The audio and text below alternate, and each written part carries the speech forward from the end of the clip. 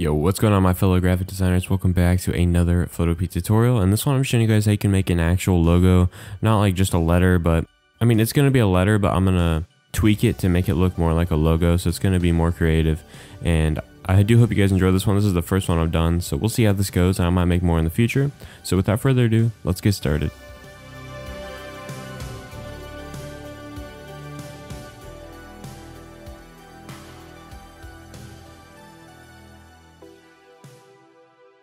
Alright, so once you're at photopea.com, what you want to do is click New Project. And for the dimensions, we're going to do 800 for the width and 800 for the height. So now you just hit Create, and here is your canvas. So what we're going to do now is just double click on our background layer, go to Color Overlay, and we're just going to turn it to black for now, just so it's easier to see. And now what we're going to do is get our pen tool. We're going to use the pen tool for like everything. So hopefully you know how to use it. I'll show you how anyway. So go up to fill and turn that to white. And that's all you need to change for the settings. So now we're ready to start. So let's start by making one side of our letter. And then what we'll do is just flip it. We'll mirror it horizontally so we don't have to worry about making it so symmetrical. So we're going to have like a little line like this. And then just click downwards kind of at an angle. And then do another line until it looks like this. That's basically what you want to do. And you can make it a little bit bigger if you want. Just hit Control Alt T to free transform it.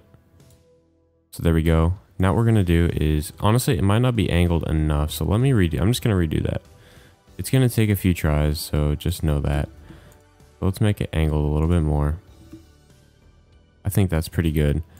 So let's just move that here. And what we're going to do actually is free transform it.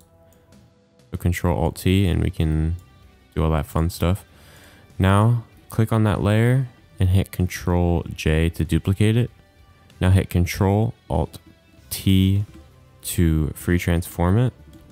And if you right click in this box and click flip horizontally, it's going to flip it horizontally. Now we're just going to move it to the other side of it. So let's zoom in here.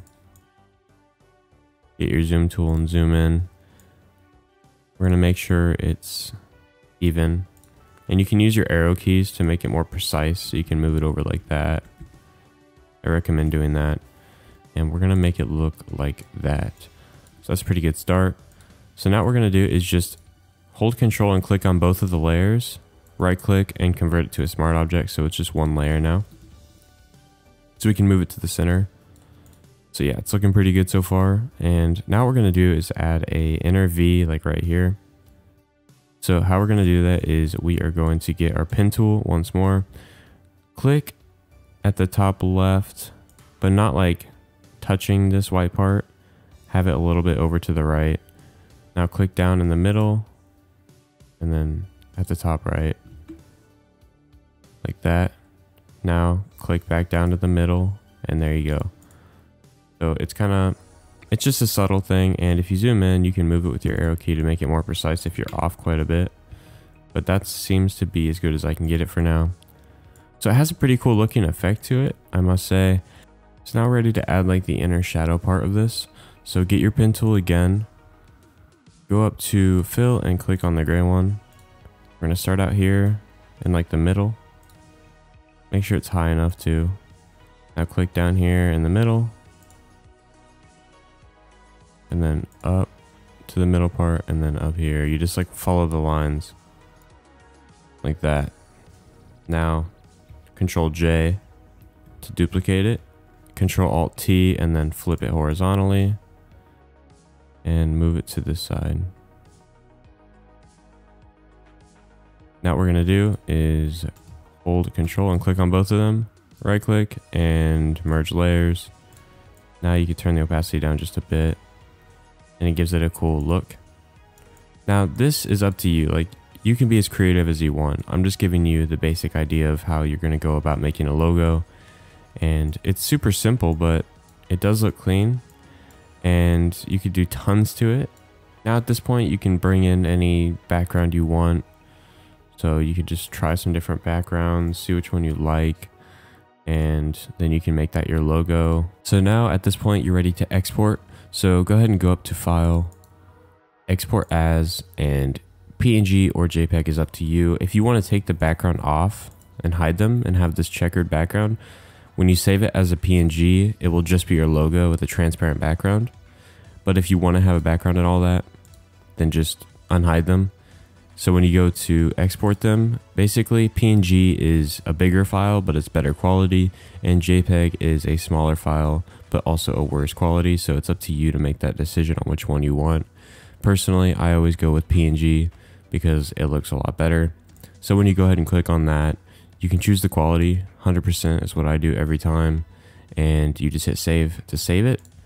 And if you want to edit this file later, go up to save as a PSD, so then when you go to open it, you'll be able to edit it again.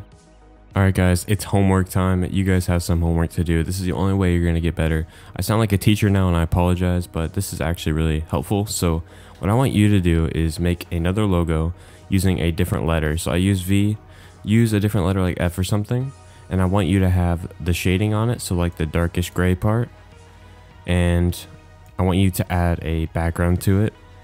And once you're finished with that, go up to File, Publish Online as either this one or this one. And then what that's going to do is save it as a link. So when you right click and click Copy Image Link, you can post that in the comments and I'll be able to see it. So the best one will be pinned, so keep that in mind, and I know you guys can do it.